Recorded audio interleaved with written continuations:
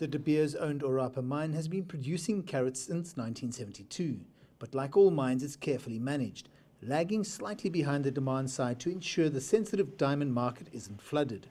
We basically produce to demand, and so therefore, when demand is low, we make sure that our activities are geared to ensure that we are ready to increase activity. So as the demand picks up gradually, we adjust our production. Currently, I've reduced production due to the market constraints, and we're currently running 15 trucks, two 994s, our front-end loaders, and then we're also moving the waste and ore by 3 shovels, which just basically we are moving about 36,000 tons of ore and about 32,000 tons of waste, mainly just to ensure that we feed to the plant the right quantities, just to ensure that we mine the right carats.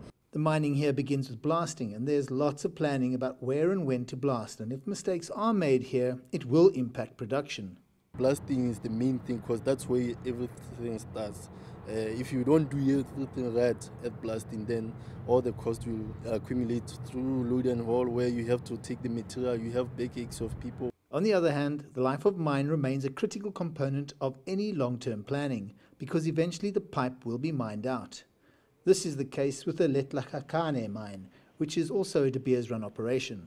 We've now come to the end of the open cast mining, and there's a good business case to retreat the tailings, because the diamonds that we get out of the tailings are diamonds of good value.